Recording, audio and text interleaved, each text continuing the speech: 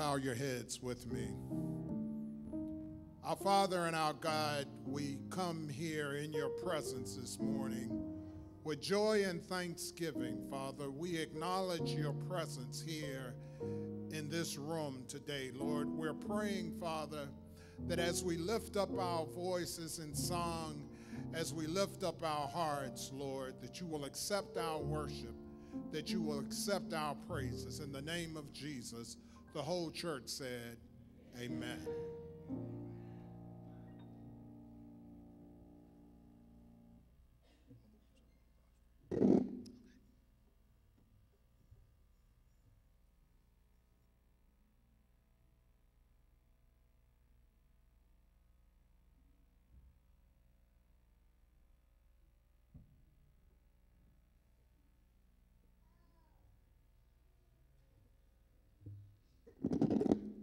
Church, as you're standing and have your hymnals in hand, we're singing hymn number 612, Onward Christian Soldiers.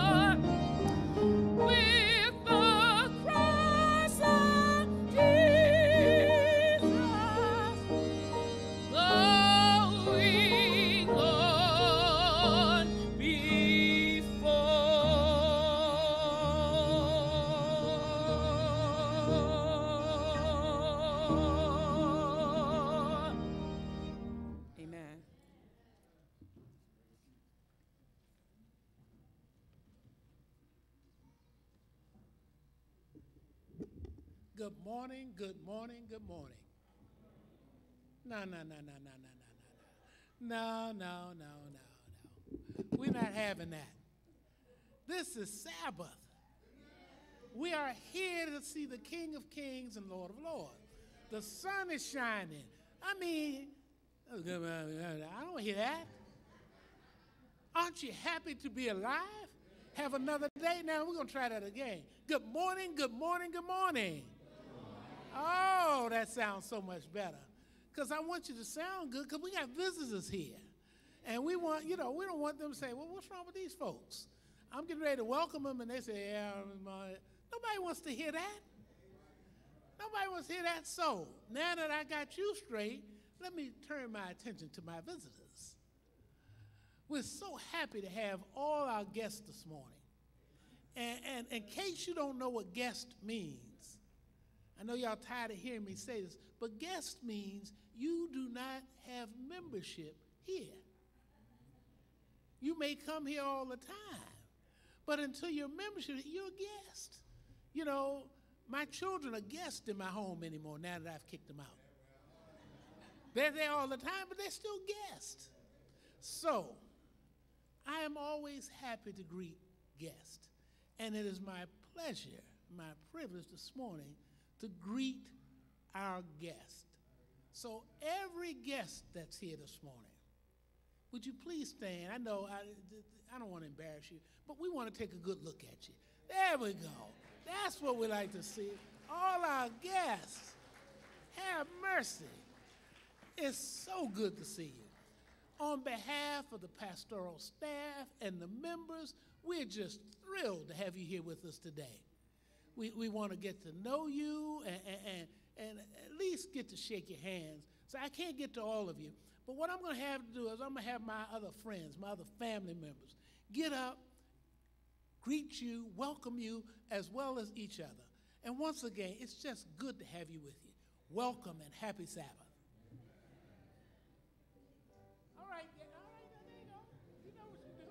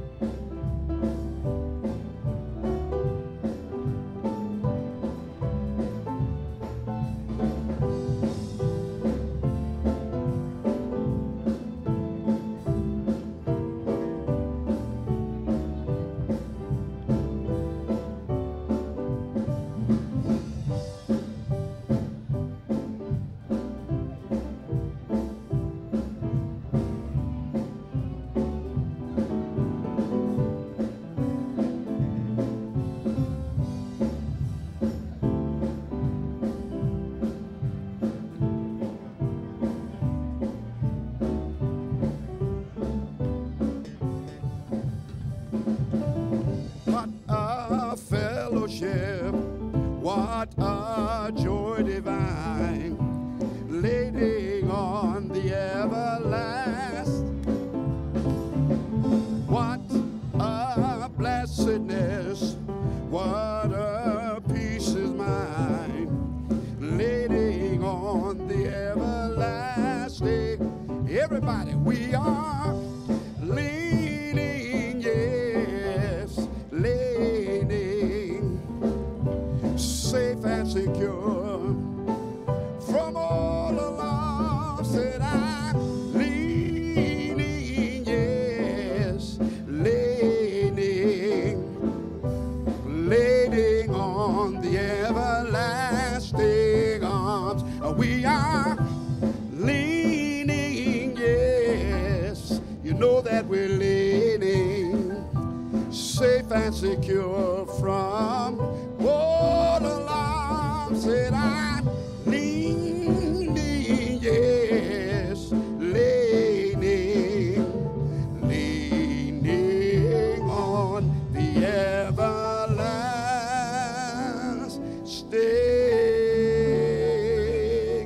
arms. Come on, put your hands together, give God the praise this morning.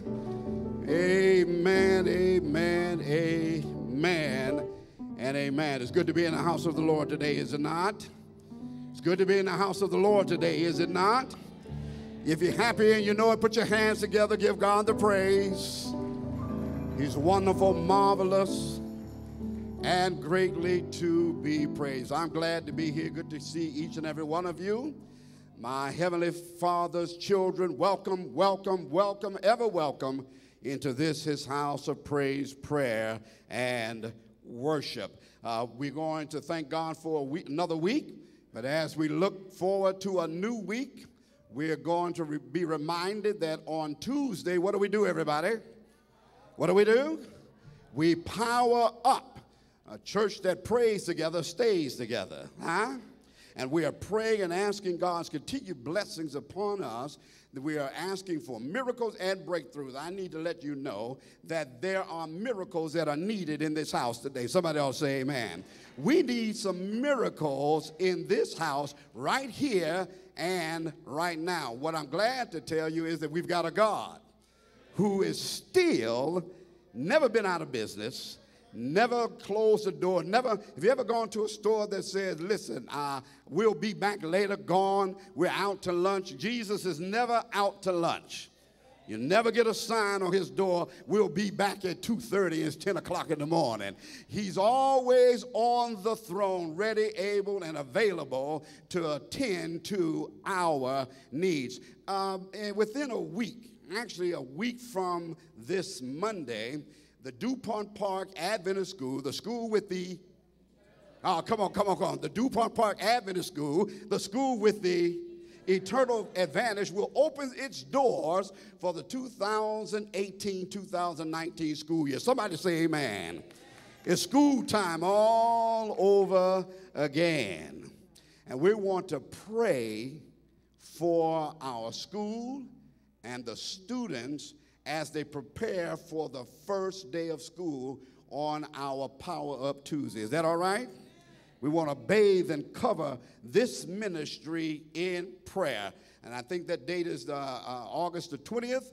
They will be in school, and we want to pray now that the parents who have committed to bringing their children are able to do so, that God will bless them financially, bless them with their commitment of sacrifice, bless our students, bless our wonderful staff, our teachers, our principal, everybody. We want God's covering upon them. We're going to do that together, amen?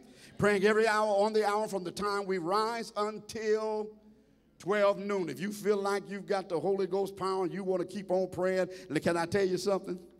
You can keep on praying all day long, every hour on the hour, as we're fasting and prayer. And then on Wednesday, we have Wednesday Connect at 12 noon and at 7 o'clock p.m. We are now in a new series, still on prayer. We're still on prayer. I can't give it up. Not going to give it up.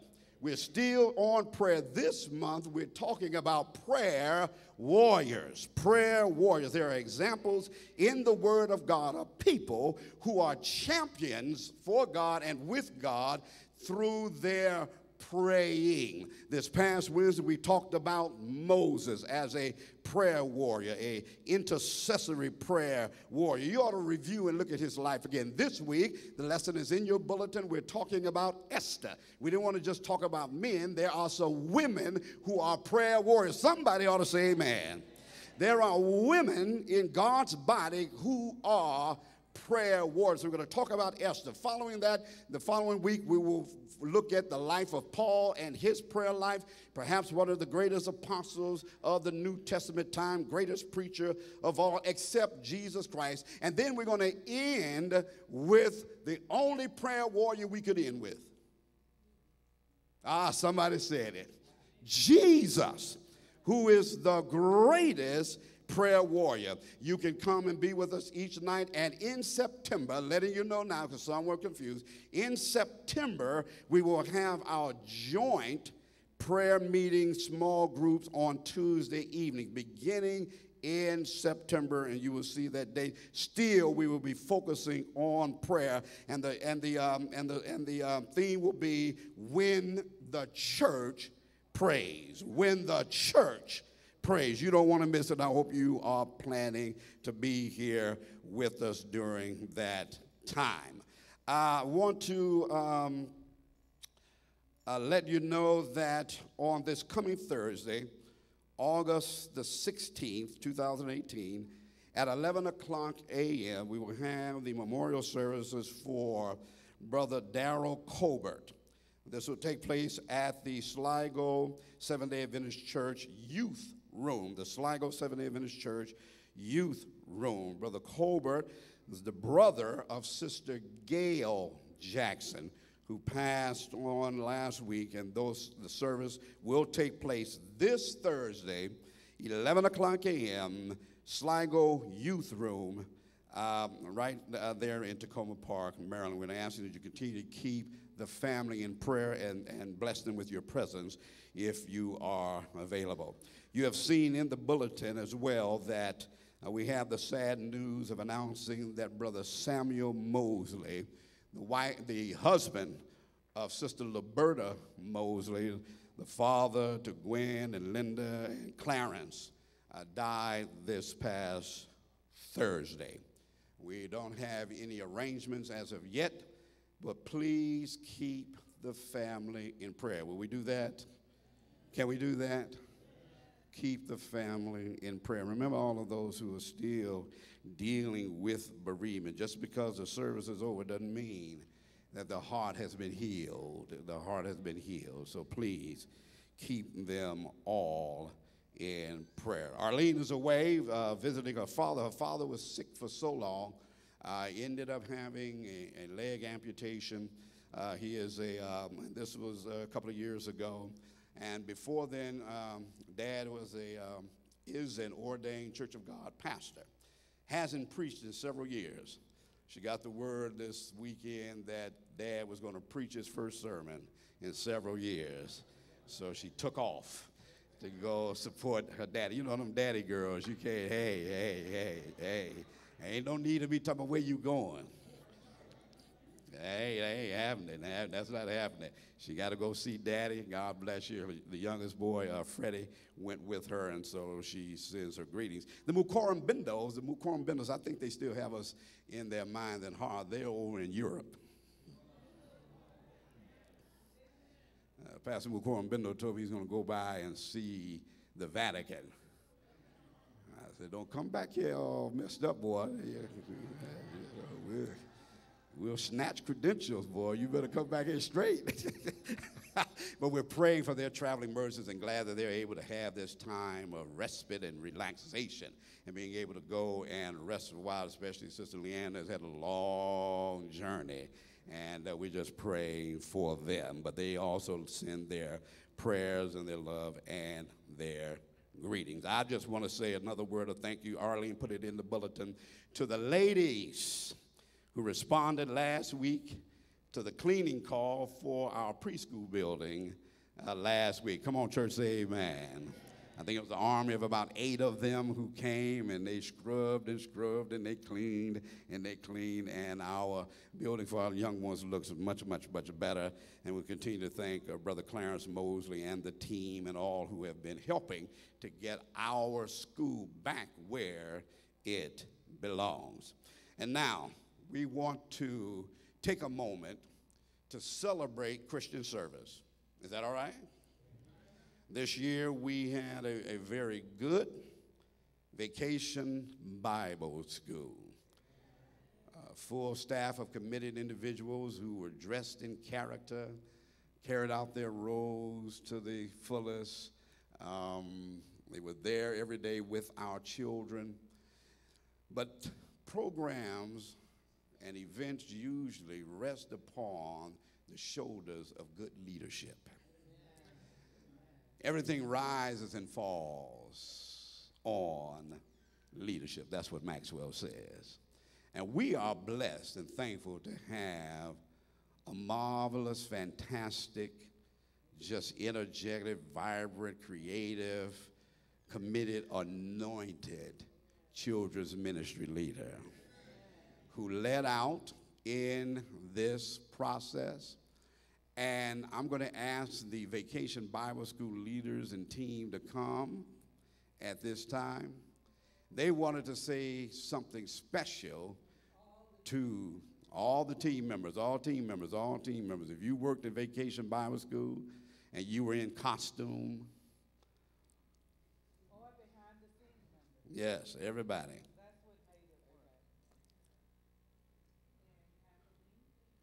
We want to celebrate Dr. Kathleen Christopher.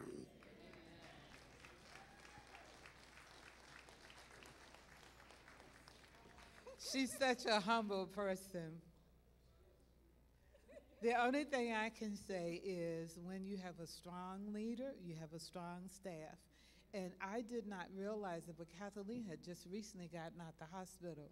And this is the cook, bottle washer, planner, and everything else. And so it was all of our joy to be a part of your presentation today, and we honor you, we praise you. May the Lord ever bless you in what you do.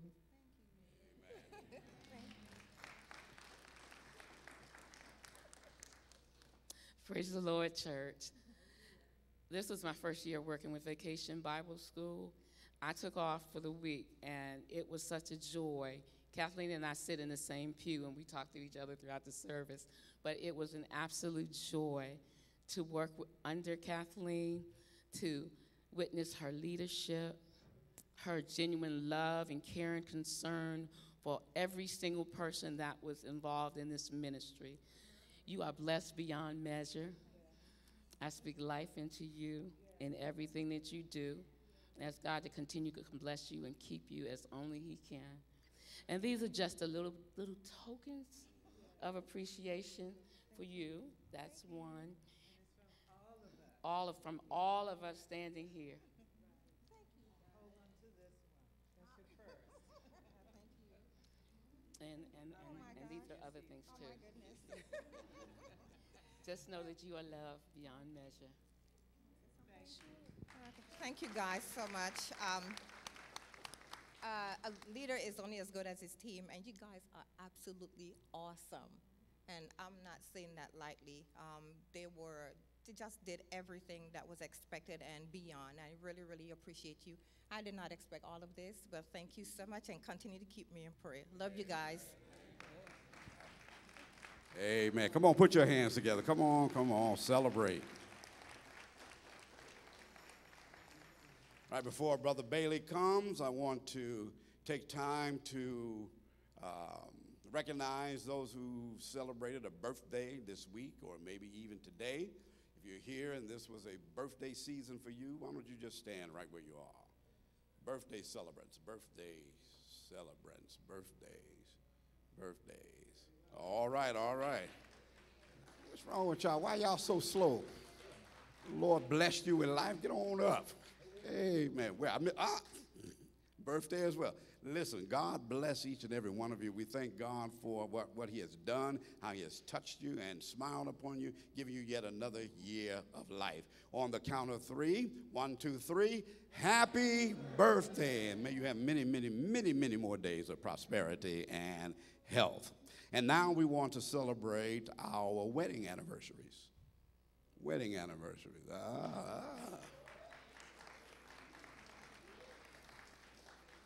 So let them Freemans get, look at this. Yes, Lord. Brother, Sister Freeman, God bless you. We can tell by the smiles on your faces that all is well. How many years? 4 short? All right, that's good. It's better than 4 long years. That's beautiful. That's beautiful. 4 years. Well, we praise God for the happiness and the joy he's brought into your life through your marriage. May he continue to smile upon you, breathe upon you, and bless you with many, many, many more happy years together. On the count of 3, 1, 2, 3, happy anniversary. All right, all right, all right.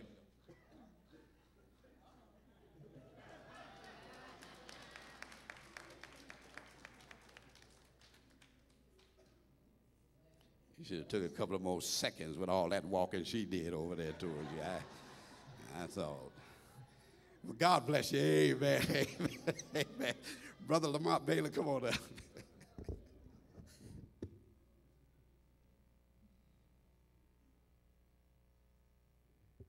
Church family, here to talk with you about what we collectively did on July 28th at our Back to School Bash. It was not personal ministry or inner city coordinating ministry. It was the entire church family. You gathered together by donating enough school supplies to create 250 plus back to school bags.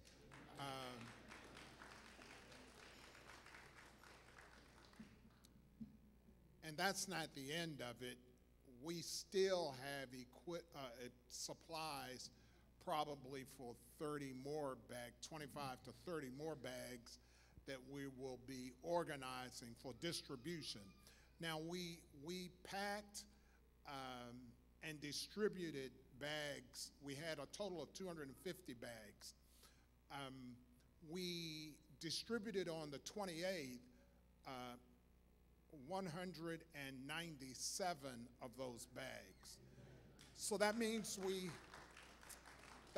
we have 53 bags remaining. And some of you have come and called or gotten in contact with me and asked for a bag for your loved one. And I asked you to please hold on, because what I did on the 30th, which was that Monday, I got in contact with a social service agency right up here in Fairfax Village. They are responsible for providing training, workforce development, which is what we have done also, but they're responsible for providing workforce development to recipients of TANF. Now, in case you didn't know, TANF is, the acronym TANF stands for Temporary Assistance for Needy Families. So we're teaming with KRA, that's the social service agency. We're teaming with them to identify 53 candidates in their organization that will need school supplies. Now, we did the school supplies for the community, and we wanted to make sure that we got the supplies that were even left over out into the community. And so that's what we'll be doing on August 15th. We will be providing those supplies to the community. As a result of the people that we touched by doing the Back to School campaign, we gathered 63 names of contacts and telephone numbers, and email addresses that we will follow up with as we do with each activity that we do.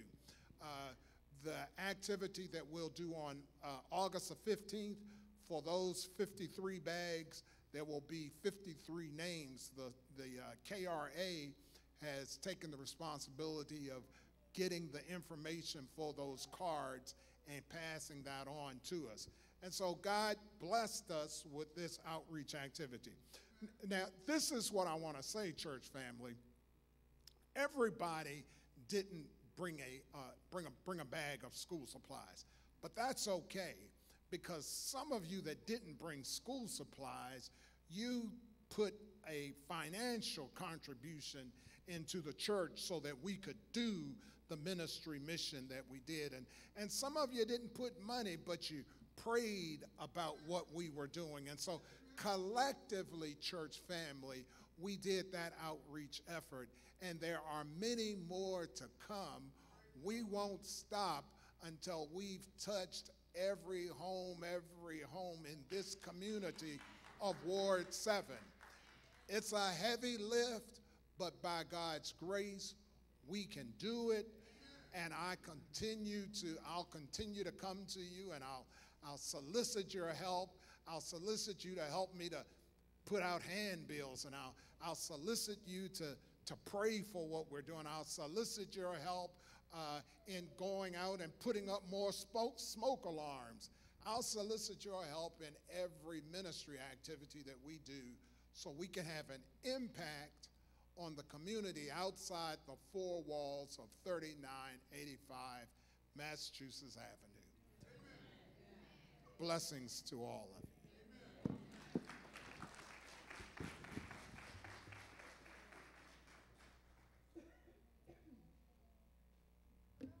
Good morning, everybody. So, just a reminder, for tomorrow, we will have the AV training. We will be from 10 a.m. to 1 p.m. With the training, we'll be learning different things like with soundboard, cameras, everything in the back. So, tomorrow morning, 10 a.m. to 1 p.m. If you need more details, just look for me after church.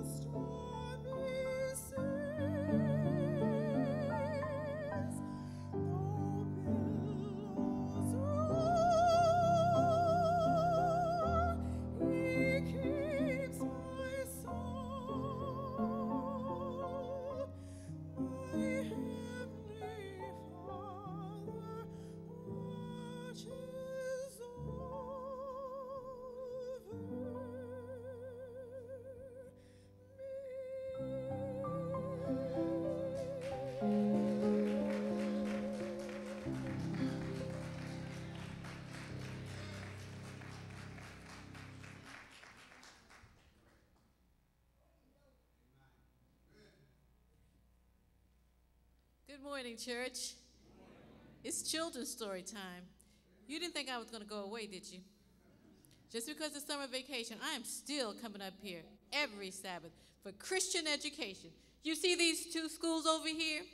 If the children come around with a basket, please put some money in. They're cute little children, but it's for Dupont Park School. It's not $1 for the cute little child in a basket. It's for the school. This is Dupont Park Church. The school is getting ready to open. You heard Pastor Harris say Power Up Tuesday. Tuesday is our first home and school meeting that night. We're going to pray for Dupont Park School, but put your money in the basket. I usually give you $20.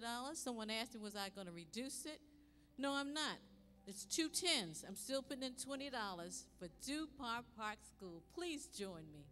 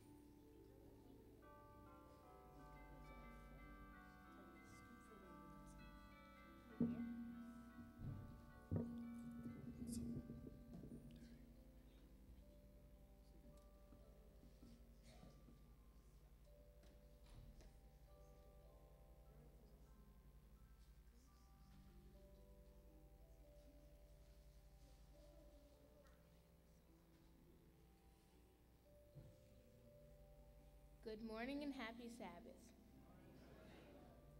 My name is Tyler and I'm 10 years old. And I have a question for you. Does anyone know what an architect is? An architect is a person who plans, designs, and reviews the construction of buildings. You may wonder how an architect does his or her job. Well, an architect has lots of special tools. Some architect tools used when designing buildings include a special ruler, pencil, a protractor, and a compass. And to build a model house like this one you see here today, which I built this week, you will need a ruler, a knife, a glue gun, popsicle sticks, a pencil, and styrofoam. So to build a house or any building, you have to first design a floor plan. A floor plan shows where everything will be in your house, like where the walls go, where the bedrooms and the bathrooms will be, and most importantly, where the kitchen and refrigerator will be. But the other rooms might be in the house. What other rooms might be in the house?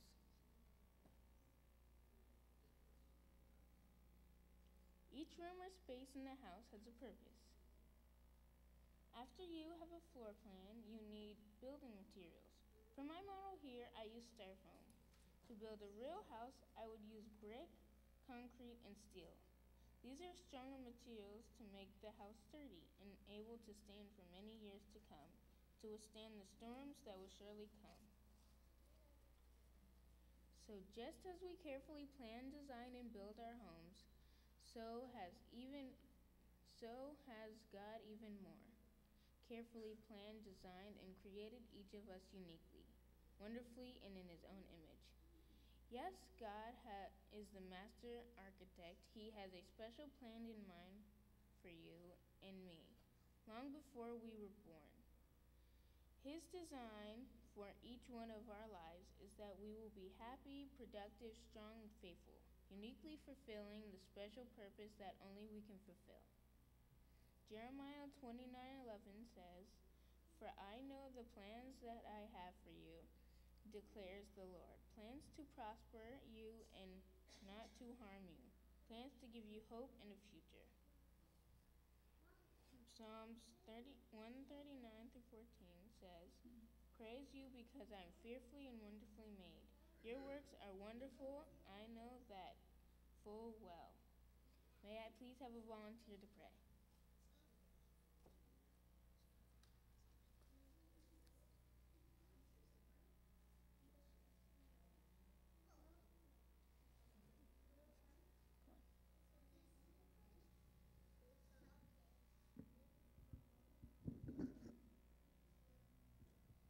Thank you for my daddy, my mom. Care yourself. God gonna help you. You have to care. You have to care your family, your mom. Amen.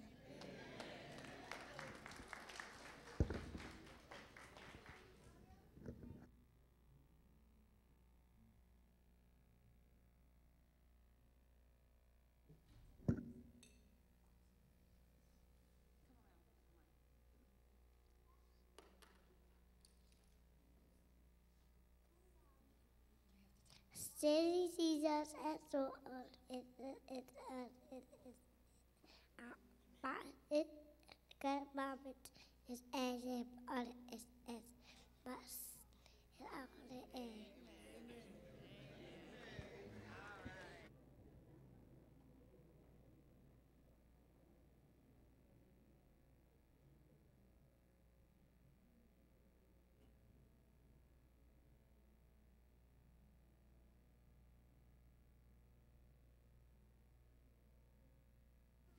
The mic wasn't.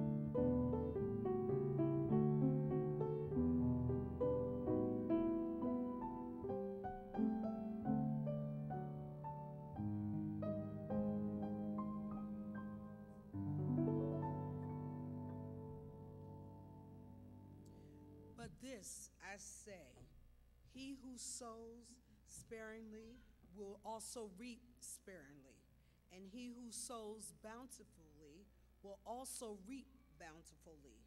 So let each one give as he purposes in his heart, not grudgingly or of necessity, for God loves a cheerful giver.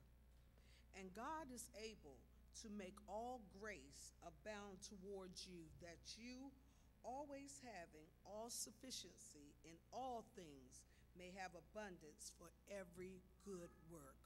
Would the officers please stand and prepare to receive our tithes and offering? Let us pray. Dear Heavenly Father, a couple of weeks ago I heard a pastor say that we thought that you were on the cross dying, but no, you were on the cross paying bills, paying our debt, the debt that we constantly incur day after day through our sins. Lord, we can never repay you, but we ask that you please accept these humble tokens of love that we return unto you. And we ask that you will further give us a more generous spirit in all that we say and do.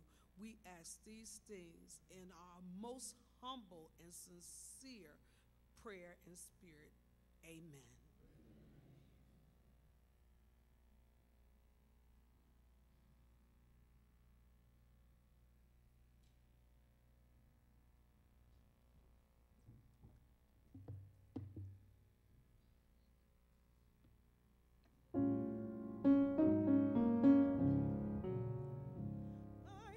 Seeking for a city, hallelujah. I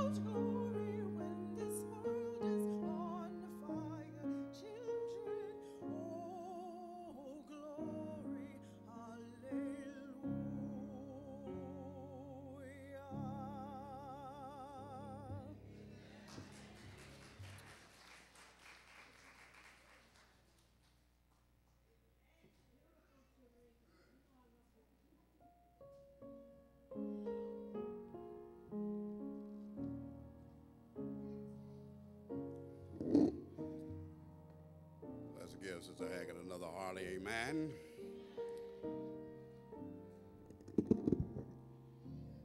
It's now time to approach, once again, God's throne of grace. This has been kind of a tough season for so many reasons, even within our church body. And then when challenges strike home, you've got to try to shoulder up even more. And so after coming back last week, I went to go see my brother that we've been praying for, who had bypass surgery a week ago Friday. I got the word that the surgery went well. There was a complication, but things were okay. When Arlene and I got down there Sunday, Monday, I didn't like what I saw. That was not my brother sitting in that bed. His affect, unable to vocalize, unable to hear.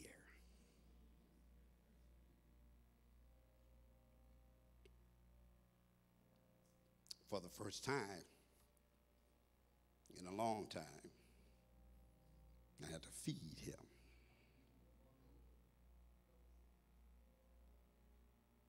Talking with the doctors tell you what they know. They tell you what they see. And what they know and what they saw wasn't good enough for me. I needed somebody who could see better and who knew more. We had to press for certain things, certain tests to take place. But I am happy to say this morning that my brother is on a strong road to recovery.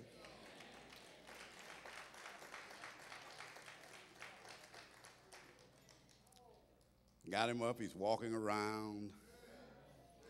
The vocalization is coming back.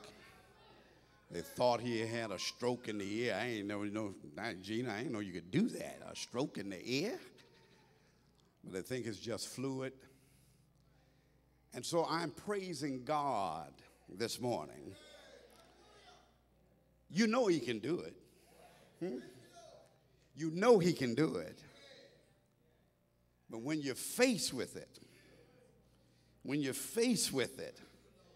there's always that lingering voice in the back of your head, and then the enemy comes and says, yeah, you know he can do it, but he might not do it this time. And that's when you got to be like those Hebrew boys. But if not, he's a good God. He's a good God. He's a powerful God. He's a come through God. He's a right now God. And he's available right here, right now. And so I invite you to come with me as we go to the throne. I got to go to the throne. I don't know about you today, but I got to rush to the throne this morning. Talk to my Lord, praise my Lord, and then petition him on behalf of his people, his children, family members, those who are bereaved. And I am reminded again, he will not leave us. He will not. He has not. And we will trust him more and more every day.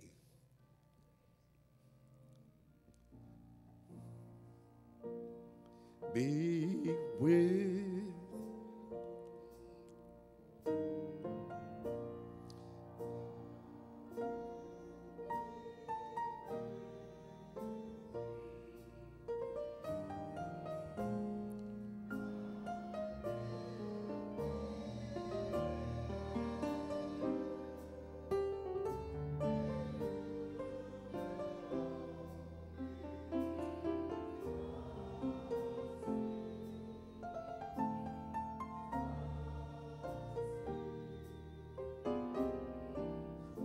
Let's sing that one more time. I will.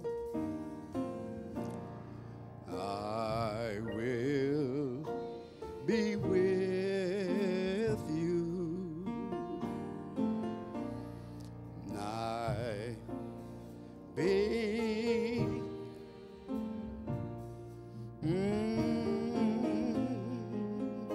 I will be with you if you will only trust me. Oh, trust me. Trust. Heavenly Father, we believe. We believe. We know that your promises are sure. We believe that you will not leave us. You have not left us. We believe that you are able,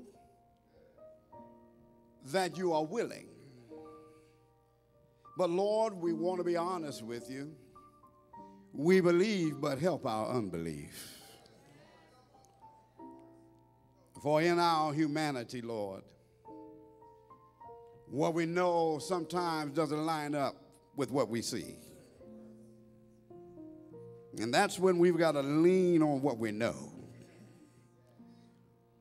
Trust your word. And to know that you are too good, too loving, too kind to make a mistake. And even when the answers don't show up the way we would want them to, you're still an awesome God. Nothing changes with you. You're still powerful, magnificent, holy, and yes, worthy to be praised. So today, we praise you, magnify your name. We give you the glory and honor because it belongs to you. You are our God, and there is no other. You're the God of our early morning rising. You're the God that sets us on our way during the day. You're the God that keeps us throughout the day, brings us back home safely. You're the God that watches over us in the night hours. And then, Lord, because you're faithful, the sun still rises in the east and sets in the west. Because you're faithful, every time our lungs expand and our diaphragm pulls back, we draw in fresh air. Because you're faithful, Lord, there is still blood running warm in our veins. Because you are faithful, Lord, we're able to stand up, walk in our right minds. Because you're faithful, there's still food on the table, clothes on our backs. Lord, the sun is still shining. We thank you for the sunshine and the rain. Because you're faithful. The doors of your house were open this morning, and without obstacles, we were able to come into this place to worship you. We want to say thank you for being a mighty good God. We want to say thank you for seeing about us. Thank you for blessing us in spite of who and what we are. We confess. We can't help it. We're messed up, oh God. Yeah. There are times the desire to be what you would have us to be is there, but our flesh is desperately weak. But praise God, there's a fountain filled with blood. No matter how many times we dip, it's still filled with blood. Not just anybody's blood, but the precious blood of the Lamb. We're sinners from every walk of life and from every level of brokenness. When they are plunged beneath the flood, they lose all their guilty stains. So thank you for the blood today. Cover us, please, oh God. We confess.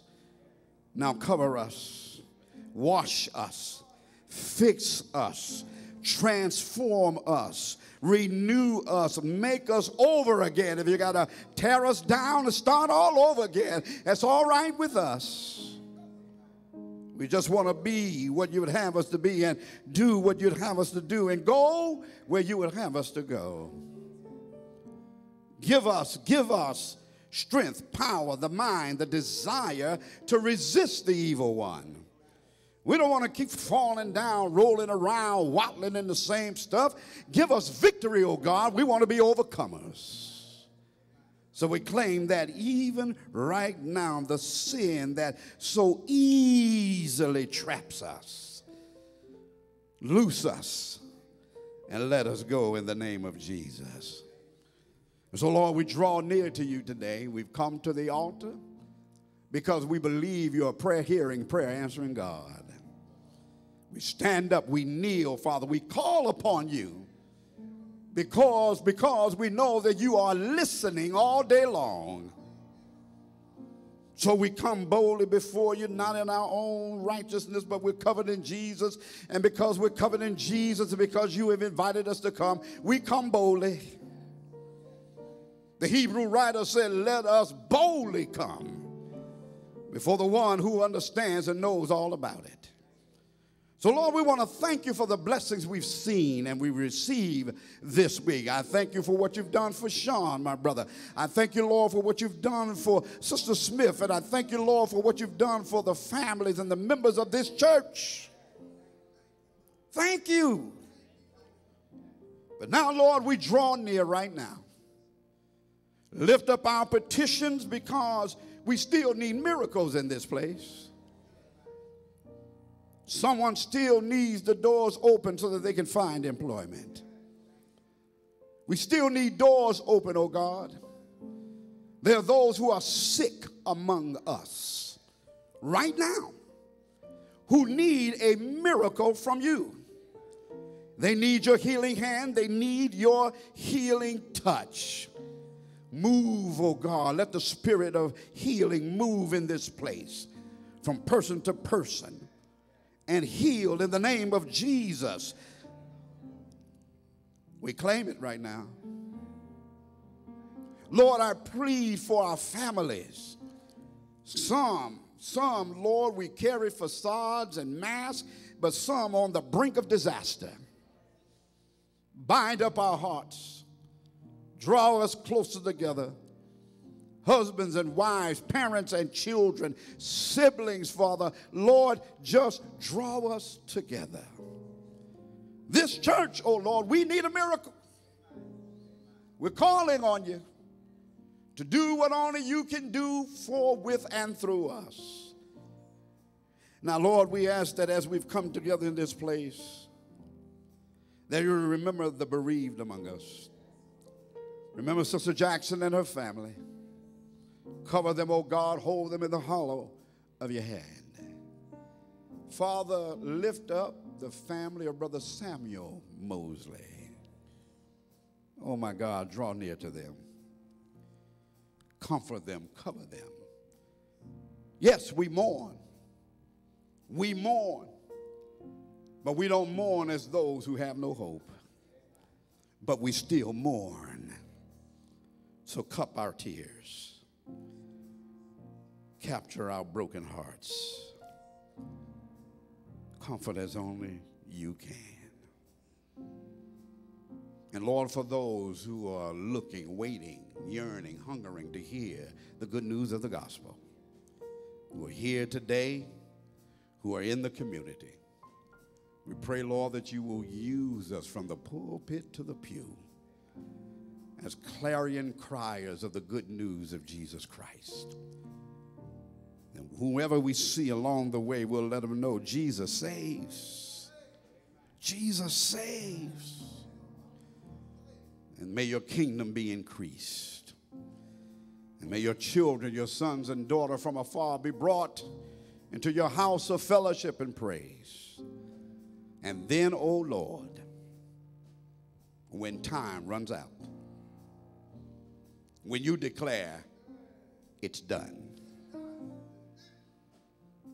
when the rocks begin to dance, and the islands begin to run. The earth shakes, heavens roll back, and the dead in Christ rise up.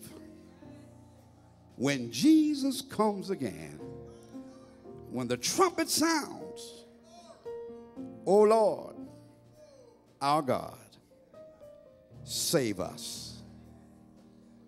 Save us, each one into your eternal kingdom. For this we plead and claim. In the name of the Father, in the name of the Son, and in the name of the sweet Holy Spirit. Let Dupont Park say together, amen, amen, and amen.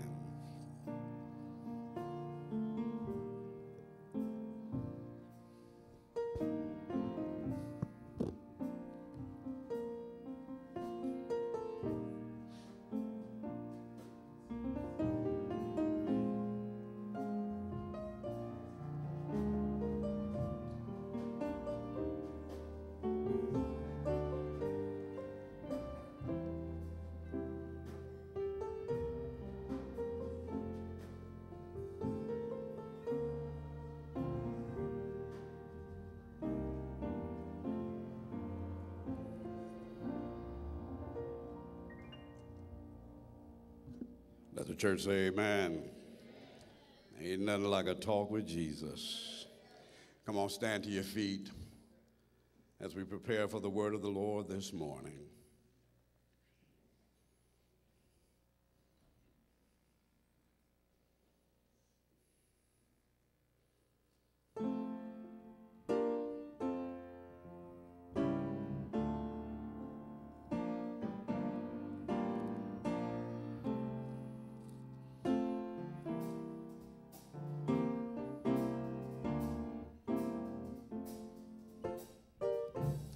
Jesus, keep me near the cross. There's a precious fountain,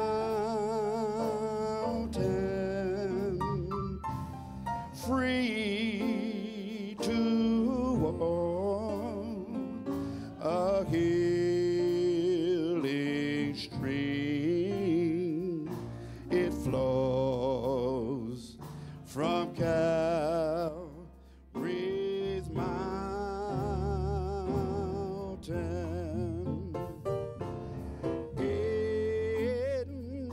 the cross, in the cross, be my glory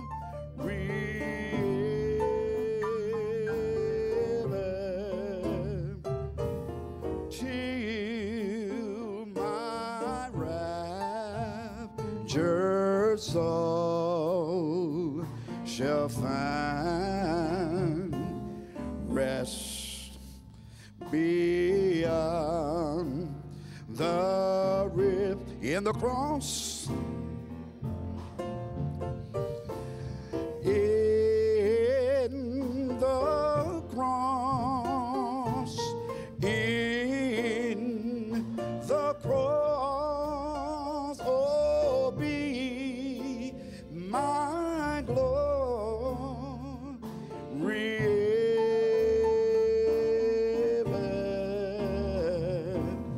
till my wrath, oh Lord, oh rest.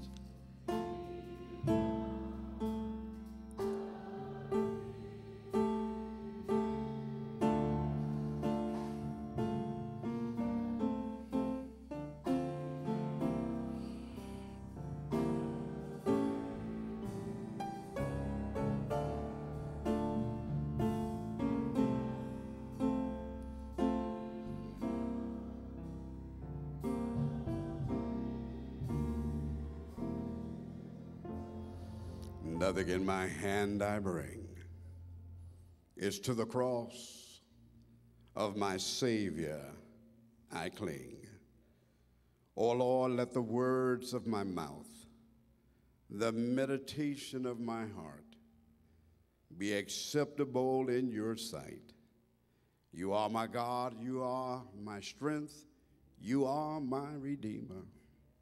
Speak through the instrument of clay, touch the hearts of these your people. And when we leave this place, may we say, oh, it was good to have been in the house of the Lord. In the mighty name of Jesus, we ask these things and say together, amen, amen, and amen. Please remain standing with me with your Bibles in hand, going to the New Testament. The Gospel according to Luke, the 6th chapter. Just one verse today. Luke 6 and verse 38. Luke chapter 6 and verse 38, as we continue our preaching theme, generous on purpose. Dr. Poole, good to see you this morning as well. Just now catching you. God bless you. Good to see you. Luke chapter 6, beginning with just verse 38. Just verse 38. You have it? Say amen. Amen. You have it? Say amen. Come on, give me a strong amen. You have it? Say amen. Amen. All right, let us read together as I'm reading from the New King James Version. There the Bible says, give and it will be given to you. Good measure, pressed down, shaken together, and what, everybody? Running over. Will be put into your bosom, for with the same measure that you use, it will be measured back to you. For just a few moments this afternoon, I want to speak with you on the subject, the generous mind. The generous mind. God bless you. You may be seated. The generous, what, everybody? The generous mind. It's your attitude, your mindset that is critical and key to your generosity. I've come to realize that most of us have what we declare or consider to be a code of life, a set of values, a set of this is what I will do, parameters with which we live our lives. For many, that code of life can be boiled down into this one simple phrase: to get as much as possible for as little as possible. I want to get all I can get, but I don't want to pay a whole lot for what I possess. That's why perhaps in bold letters, that word that seems to capture us all is the word called a sale. When we see a sale sign, there's something that quickens in our spirit and our mind. Ladies, don't sit there and look at me like you don't know what I'm talking about, because as soon as you see a shoe sale sign, many of you lose your mind and are off to the races. When we see the word sale, it suggests that the thing that we value, the thing that we're holding in esteem, is now attainable. It's accessible. We can possess it, not at its market value, but perhaps we can now get it below its market value as much as 50%. Oh, what happens when we see 75% off? Now, that's my kind of sale. We rush and we try to make sure that we're able to take advantage of the sale because we want to get as much as possible for as little as possible. I am the kind of person I want to get what I pay for. And when I pay for it, I want to get all of what I pay for.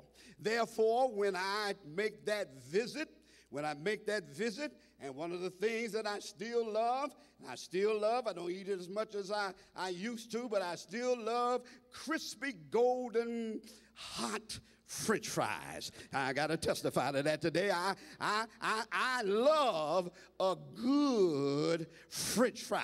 So when I visit the Arches, when I go by to see the King, when I visit that little redhead girl and I order some fries, I want every fry that I pay for.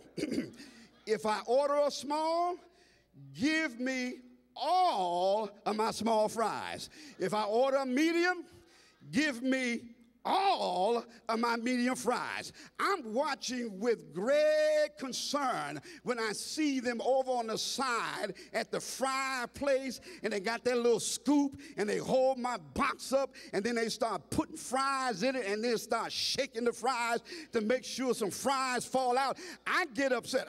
We got to misunderstand that. Don't be shaking out fries. If it's in the box, leave it in the box. I want every French fry that I paid for. In fact, if I get a box that's limited on fries, I will look in.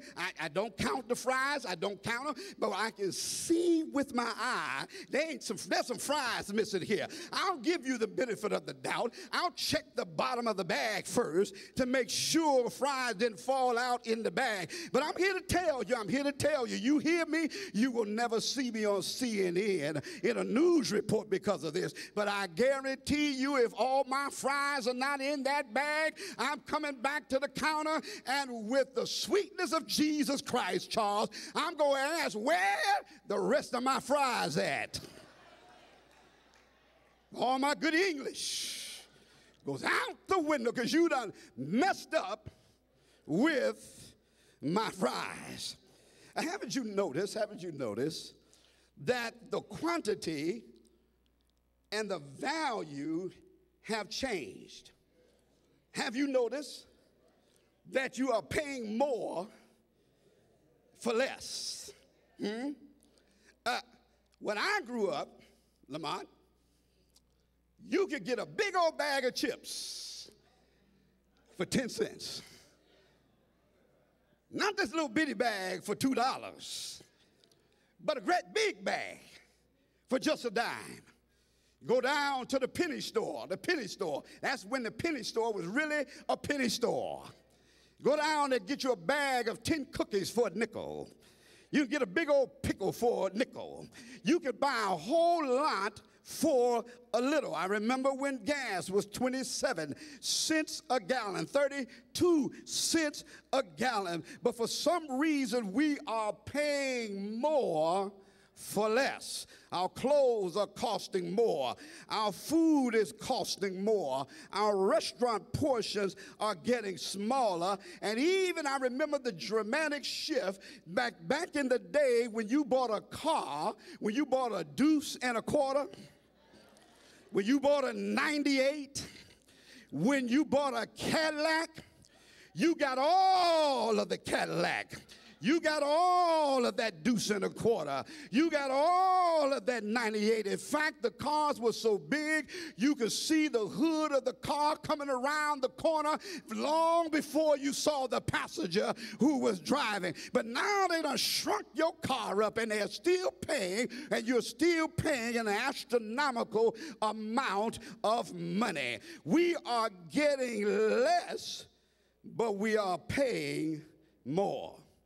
When I began to think about all of this and look at how values are shifting and changing, I would suggest to you that we are often challenged with being Christ-like when it comes to sharing, giving, and being generous. Oh, don't get quiet on me now. We are challenged with being Christ-like when it comes to being faithful to God in stewardship, not just in tithes and offering, but in everything that stewardship involves.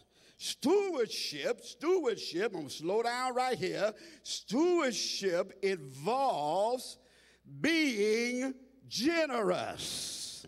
In other words, Christians have been called to be generous people. We are called to be good measure, pressed down, shaken together, and running over in our generosity.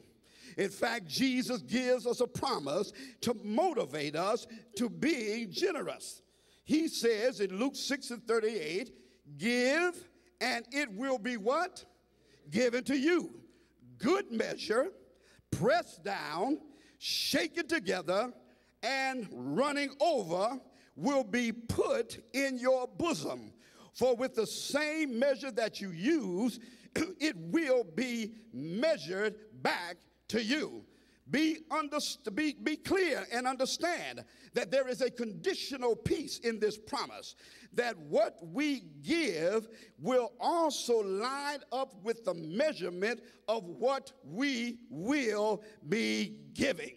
What you share has a direct impact on what you receive. So the focus point, you write this down, and I want to say to you, let this be your last Sabbath, that you come to church without a pen or a piece of paper and take notes while the sermon is going on. Somebody better say amen. We ain't here just talking. We are here to share the word of God. So you take this down. The focus point is this. Being Christian. Being what?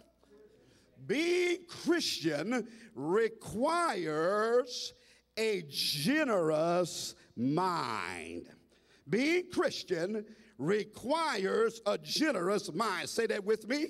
Being Christian requires a generous mind.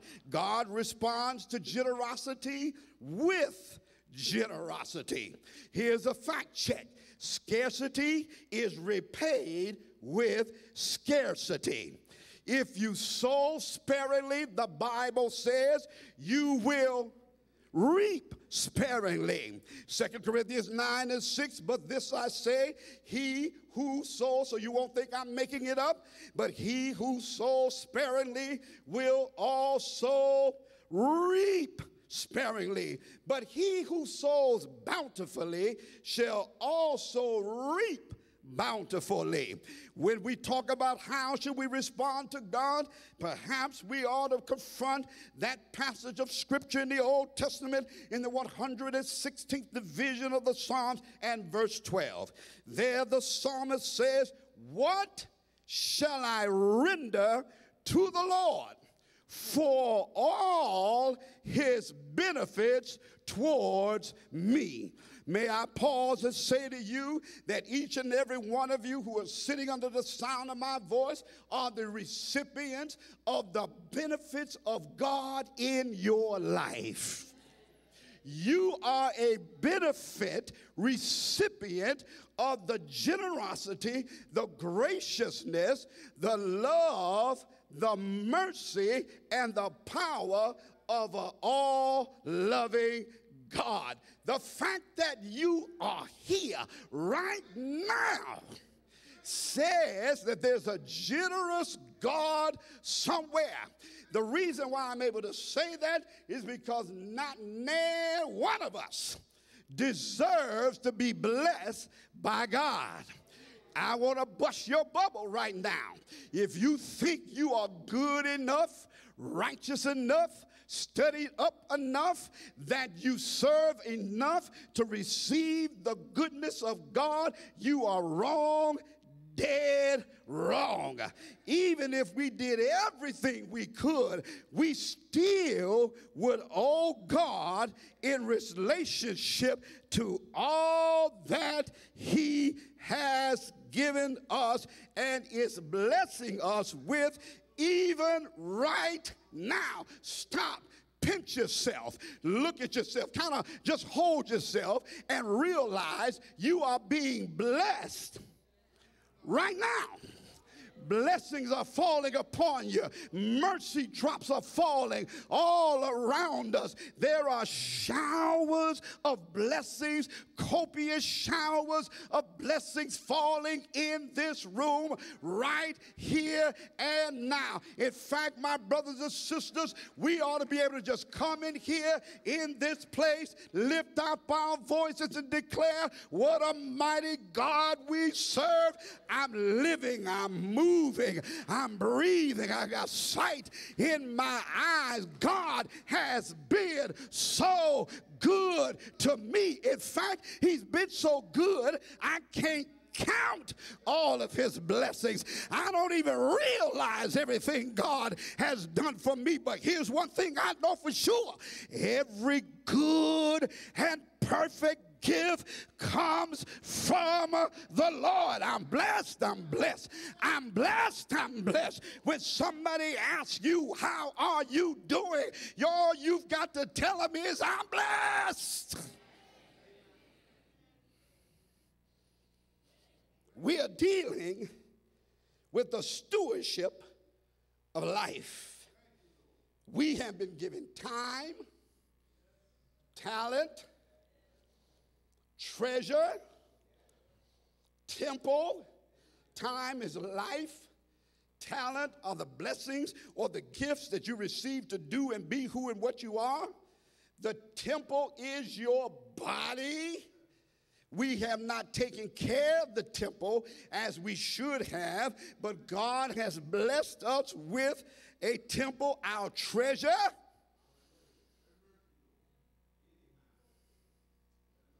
If you ain't got but a dime in your pocket, if you're down to your last penny, you ought to praise God that you have a penny.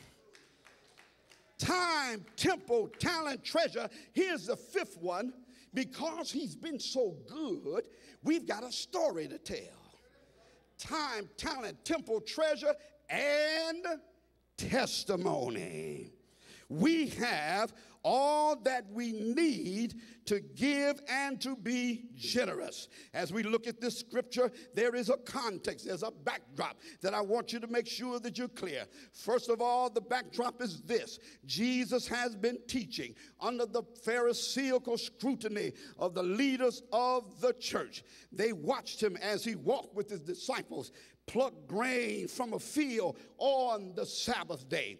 They were watching him as a man with a withered hand was in the temple on the Sabbath and needed to be healed.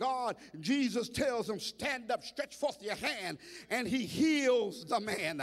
He leaves the temple under their scorn and under their scrutiny and under their anger and begins to call 12 disciples to follow him. He then names them each one. He heads back down to the village. He preaches and he teaches, and there the Bible says that people came not only to hear him but to be healed. And bless your soul, when Jesus begins to heal, the Bible says he healed everybody who was standing under the sound of his voice. He gets here. This is Luke's account of the Sermon on the Mount that was given in Matthew. Luke now in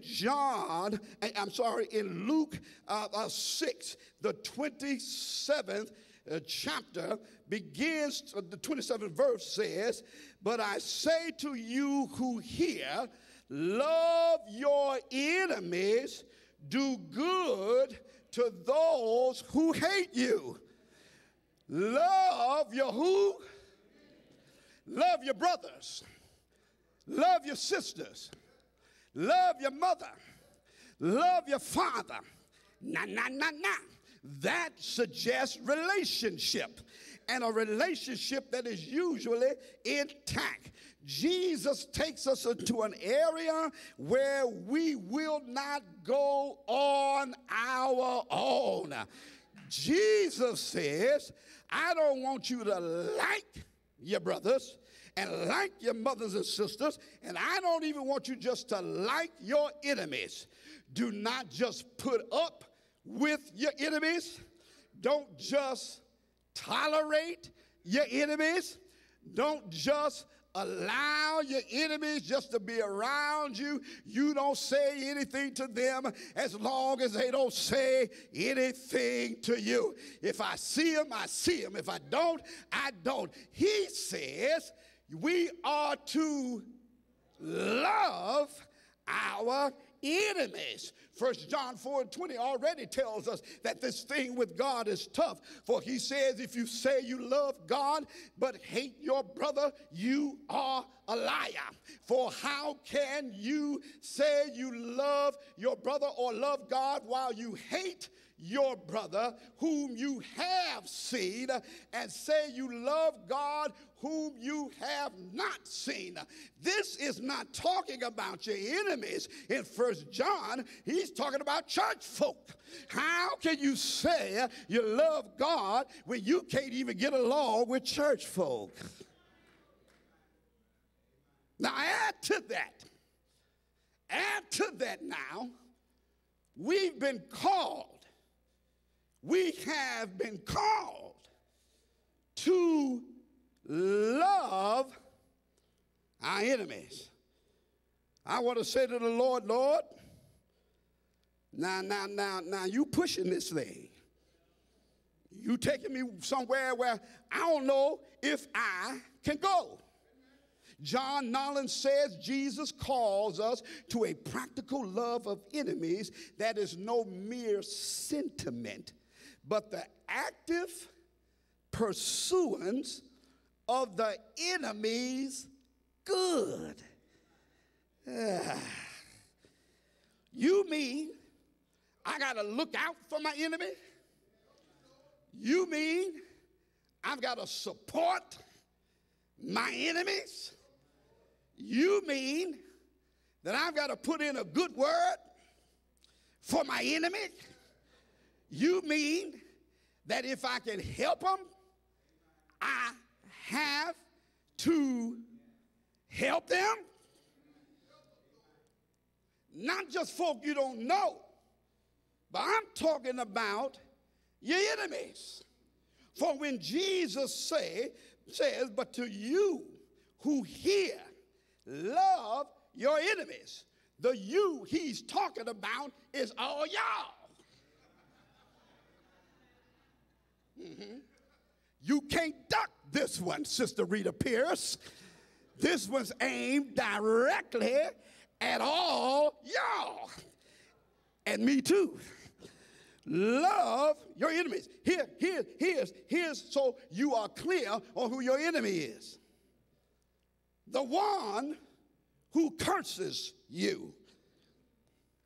The one who spitefully, they're just mean and nasty and honorary, low down dog, backbiter. I'm going to get real with this.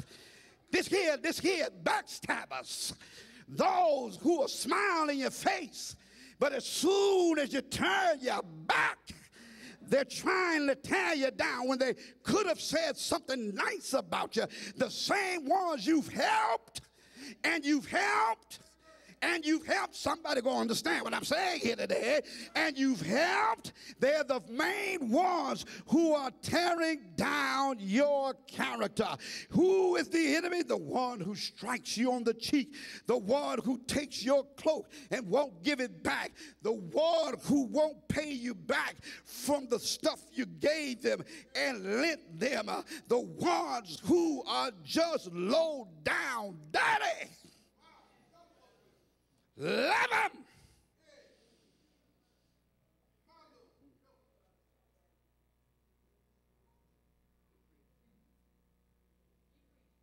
Don't pay them back.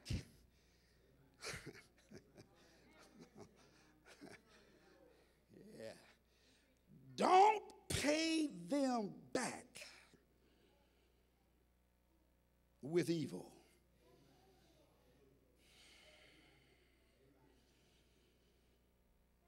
To these, he says, we are to be generous. In other words, give them more than they would take. Give them more than what they would ask for. Give them more than they deserve. Give them more, angel, than what's fair. Give them more than they would give to you. Give it to them abundantly. Give them the good. Be kind, compassionate, merciful, non-judgmental, non-condemning, and most of all, be forgiving. Okay, I need to say that again. Be forgiving.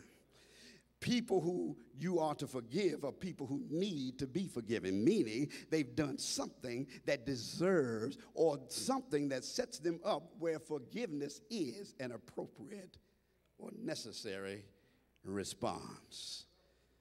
How? How am I to do this and be generous?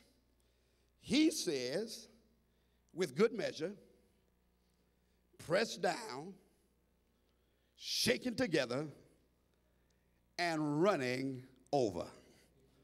And maybe you don't understand this. This imagery comes from the marketplace where people would buy corn or grain. The merchant who was selling the grain would have what was called the measure. Whatever that container was, it was the thing that would now set the amount for the grain that a person was getting ready to purchase. So as the grain now is being poured, the merchant would sit down with the measure, and he would pour into the measure.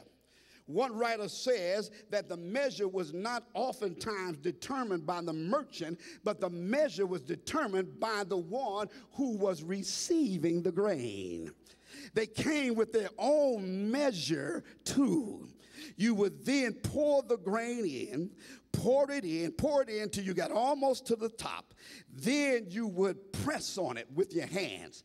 Push the grain down, push it down till it wouldn't go any further. And once you pushed it down, then you would take the measure, shake it, so that whatever pocket of space may have been still in the measure would now be filled up with the falling grain.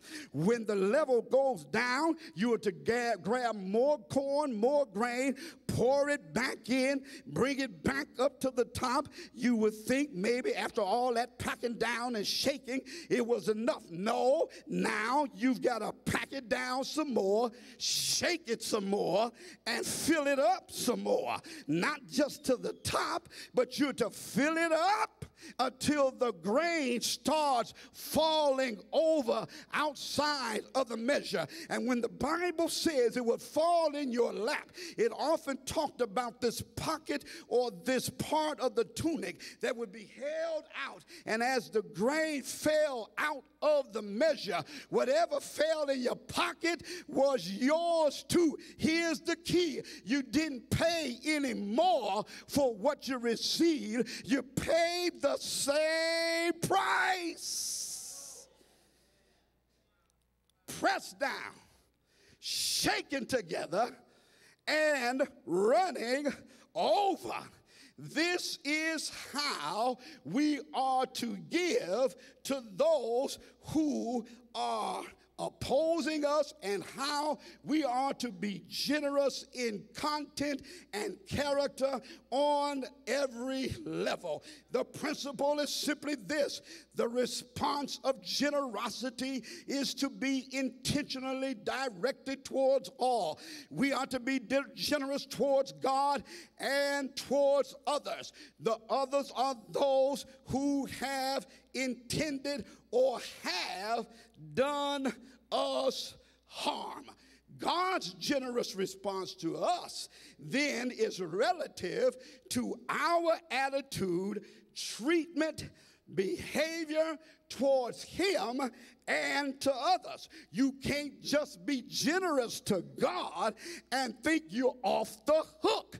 We must be generous to God and generous to one another, which also includes our enemies. D.L. Box says, in sum, the standard one uses in relation to others is the standard that God will use when he applies his grace and his mercy towards you. For with the same measure, verse 38 says, that you use, it will be measured back to you. We must give out of a generous mind, out of a generous mindset. The principle stands clearly to us because we are the recipients of God's generosity. Romans 5 says, verse 7, for scarcely for a righteous man will one die, yet perhaps for a good man someone would dare to die. But God demonstrates his own love, his own generosity towards us, that while we were still sinners, Christ died for us. What Paul is simply saying is that Christ himself was generous to the enemies of the kingdom of God. Let me make it clear, sinners are enemies of God. He died generously for sinners. We don't deserve God's generosity. For Romans 6:23 says the wages of sin is death, but the gift of God is eternal life through Jesus Christ, or Christ Jesus our Lord. We are to give out of an abundance, a heart of generosity. How do we do that? We apply this physically. Blessings come when we exercise a generous mind. We give when we forgive. We give when we esteem. We give when we lend. We give when we are kind and merciful. You will be given to as you give of yourself. Someone might ask the question, I get it, generous. How much is generous? Reminds me of when we were in a workers' meeting and one of the sons of Dupont by the name of Noah Washington. Y'all might know him. We were sitting in this meeting. Someone was presenting a ministry tool, and this ministry tool had a price tag on it. So as they were telling us about this ministry tool, out of the back of the crowd, this son of Dupont started calling out, how much? The person kept talking, kept trying to sell, and the voice from the son of Dupont said, how much? A few more minutes, he began to unfold even more of the benefits of this tool. And the son of Dupont cried out again, but how much? And when the price was told, that same son of Dupont said, too much, too much. How often, I had to tell that about your baby boy, I'm sorry. How often, when it comes to God and he says to us that I need you and I require you to be generous, to be open-hearted, to be open-handed, that perhaps like the son of Dupont Park, we are standing somewhere around and saying to an almighty God, how much? How much? And when God says, I want your all, some of us sadly declare, too much.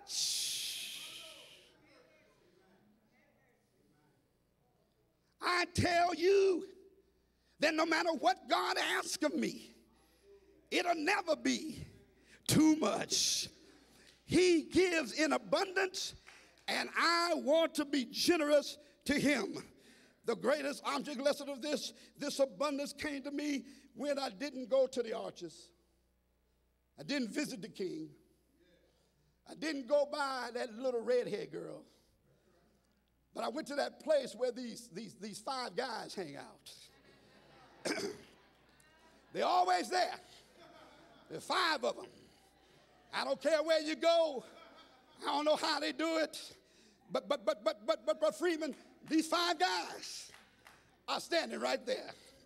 When I go up to the counter, they've got these beautiful russet Idaho potatoes. They cut them, Cynthia, with the skin still on them. Drum them down in that bubbling grease, and I see the seasoning on them. And no matter what size you ask for, you can get a little fry, a regular fry, or a large fry.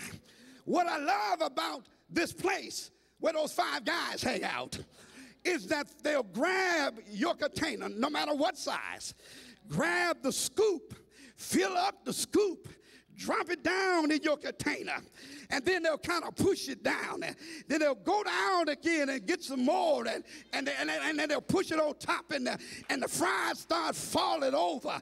That's enough. That's good enough for me. I love it. But here's what happens at the place where the five guys hang out.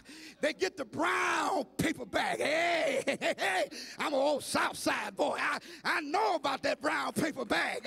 They pop that bag, put your container inside. Bless your soul. They scoop up some more and drop them in the paper bag, and they put some more. So you not only have what's in the container, you've got what's in the bag. That sounds like good measure, pressed down, shaken together, and running over. My brothers and sisters, we receive the same kind of shaking down, good measure, run it over when it comes to grace.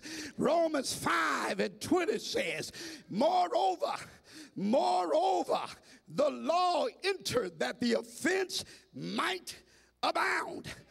But where sin abounded, grace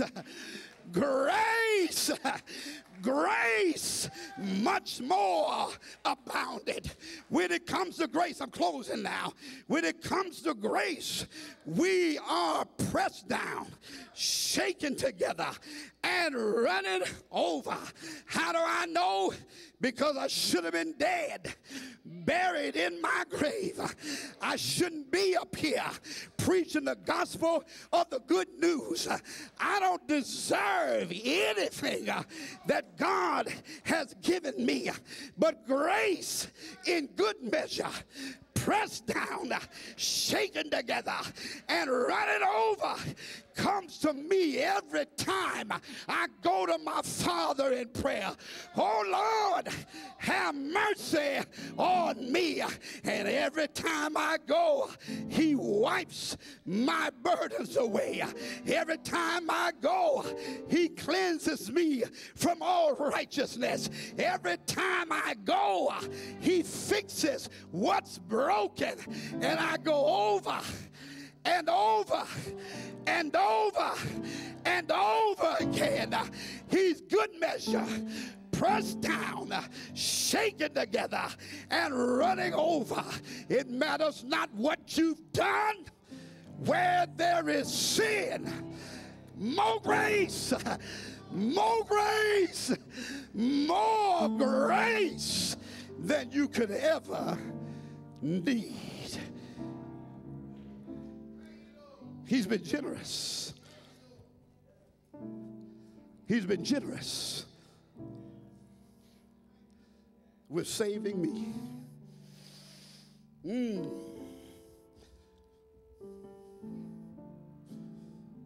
Oh.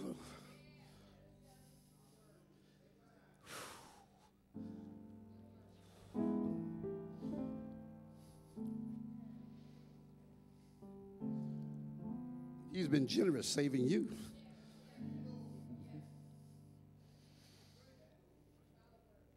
So what is it that God could ask of you that, in the words of that son of Dupont, would be too much? I don't care if the Lord asked me for my last dime.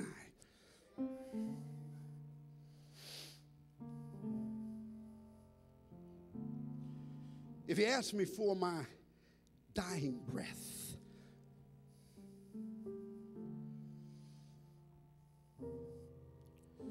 you can't beat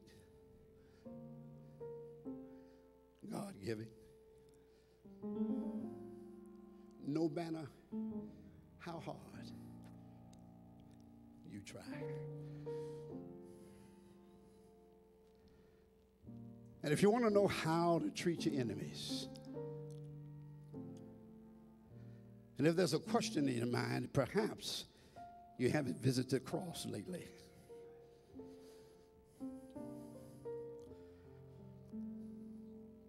Because we're told that one of the first things Jesus said from the cross, while he hung in agony and shame, Father, forgive them. They don't know what they're doing.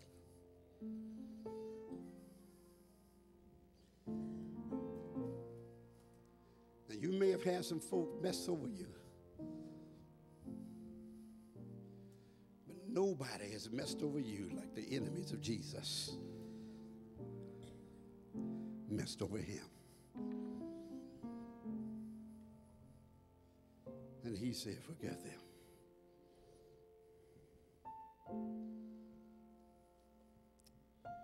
It's not worth holding a grudge. Let it go.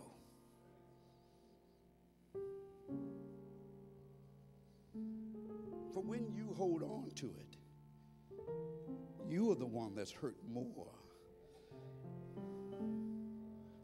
You're the one held in captivity. And I'm not saying they don't deserve it. They don't. Or they don't, that they deserve your forgiveness. They don't. Neither do we. The wages of sin is death. But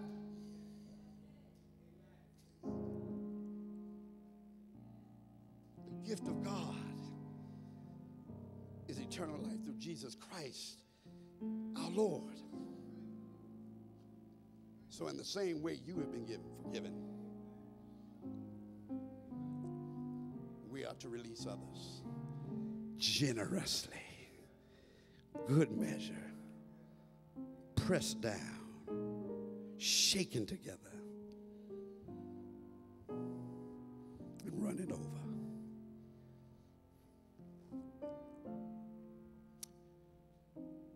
Can I tell you a secret? You can't do it on your own. You can't do it. Timothy, you can't do it. Brother, sister, black, you can't do it on your own. But when Jesus takes control of our hearts, somehow, Brother Clarence, somehow, we're able to love our enemies and possess the generous mind. You know that? I know why? Because Paul said in Philippians, let this mind be in you, which is also in Christ Jesus. It's not your mind. It's the mind of Christ. So in short, that's just what I'm asking you to do. It's what Christ is asking us to do. is to allow his mind to become our mind.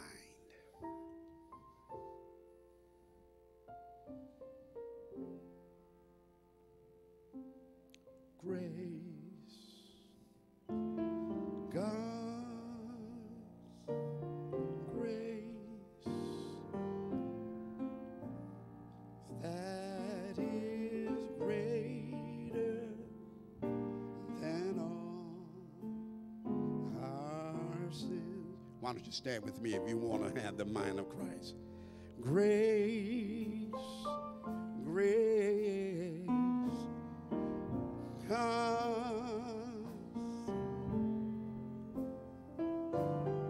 grace will pardon and cleanse within. Oh, grace, grace, God's grace that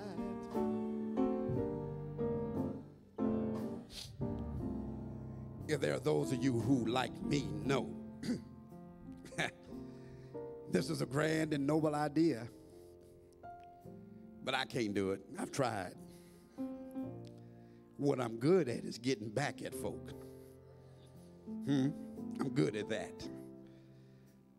But this forgiveness and letting go and being generous not only to God and to my fellow man, but my enemies. That, hey, church, hey.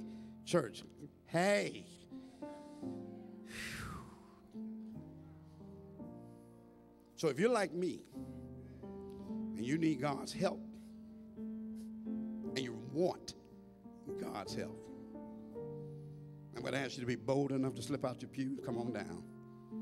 Because I'm going to ask God to give us what we need to have his mind. If you're like me, so I'm going to be praying for me first. That's who I'm going to be praying for praying for me first.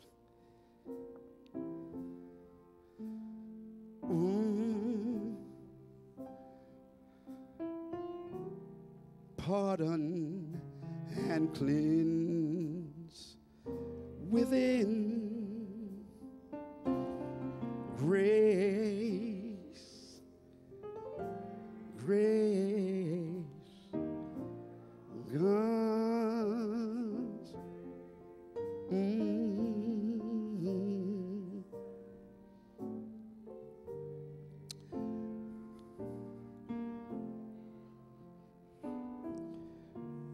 This applies to some of you who had some dark shadows in your history. Neglect or abuse from your parents. Perhaps you were bullied in your childhood. Perhaps there's someone who was in your life that you were romantically involved with. They broke your heart.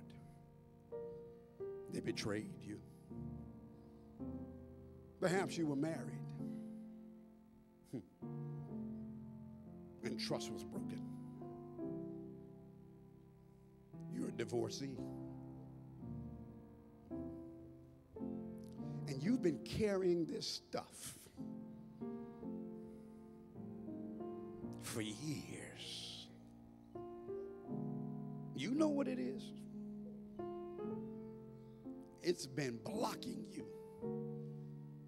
from receiving the gifts that God wants to give you. Can I tell you this plainly? That if we fail to do what God is encouraging us to do, we block him. Do you want to hear me?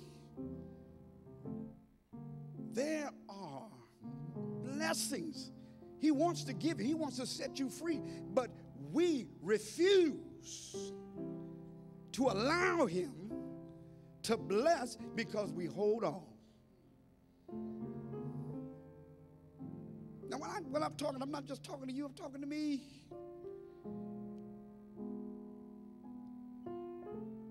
So I plead with you. Let it go. Surrender. Give it to God right here, right now. Don't leave here with that stuff still on your back and in your heart. He'll take it away.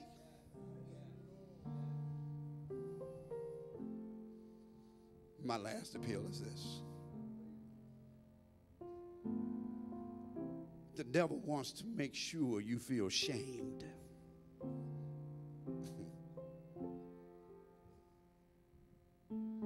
Unworthy, helpless, and hopeless. Did I not tell you today about that amazing, generous grace? That grace is for you. No matter what you've gone through, no matter what you've done, no matter who you are, that grace is for you.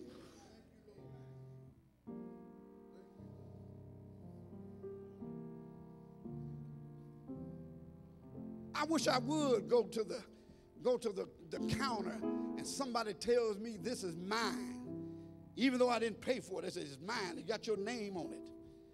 And I'm going to let somebody block me from getting my stuff. We about to have a misunderstanding. Grace has been provided for you. Claim it. Let him release you. Let him free you. Let him make you whole. That's you here today. You're here, and that is you. Simply lift your hand right where you are. Lord, I want to be set free. God bless you. God bless you.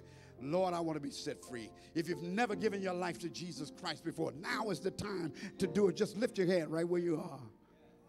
Lord, I want to be free. I want that grace.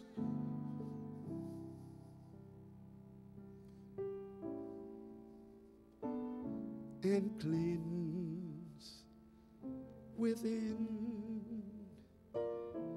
its grace,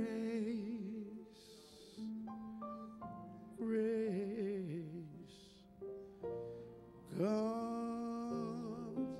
There's your assurance right there. It's God's grace, not my grace, not Brunson's grace, not Lamont's grace,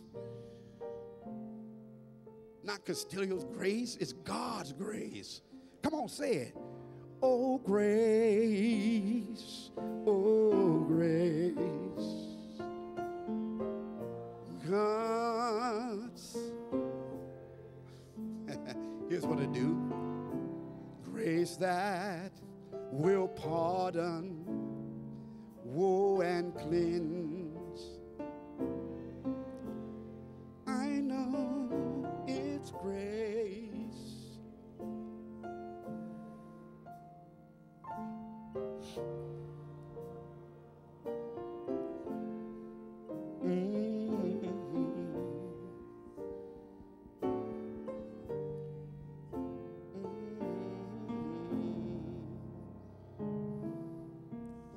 Thank you, Lord, for being a generous God.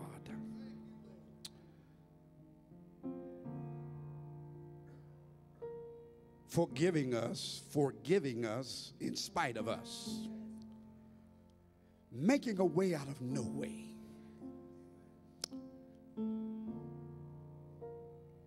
You cover us and bless us every day. There are times, Lord, we've got to be honest, where we don't even give you the time of day. But your mercy endures forever. Thank you. And Lord, when we consider on the backdrop of what you're asking us to be and to do, on the backdrop of who you are and what you've done, oh, it's easy. It's easy. It's easy. There's nothing too hard. There's nothing that's too much for us to do for you. We can't do it on our own. Our flesh, our minds they can't handle it. So we need a mind transplant that will be the transformation of our minds and our spirits. Give us generous minds and hearts towards you, each other, and yes, even our enemies. See us here at the altar, Lord. We admit it. We need you. See us here as we stand and sit across this room, Lord. We admit it. We need you. Please. And for that person, Lord, today who may have said, yes, I want to follow you every step of the way. Oh, God, seal them. If they are here and they fail to say yes, Lord, have mercy on them. Don't let them leave this place before they say, what must I do to be saved? And Lord, keep us until that day when you usher us into your eternal generosity in the earth made new. May that be our miracle. Without the loss of one, I pray. In the name of the Father, in the name of the Son, and in the name of the Holy Spirit. Let all of those with a generous mind say amen, amen, and amen. God bless you. God bless you.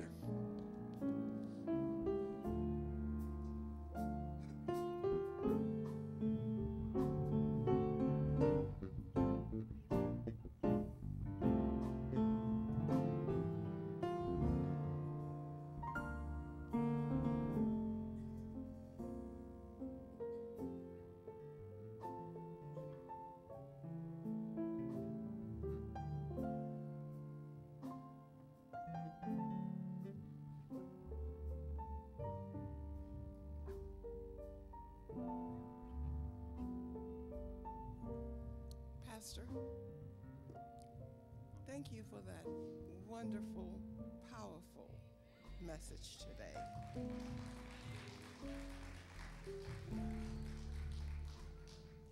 We now know that being generous or being a Christian requires us to be generous. Let us stand for the benediction. And to answer your question at the beginning of the service, we know now that it was indeed good to have been in the house of the Lord today. Amen.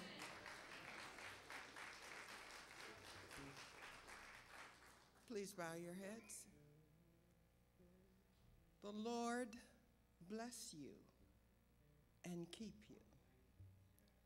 The Lord make his face shine upon you and be gracious unto you. The Lord turn his face towards you and give you peace until we meet again. Amen.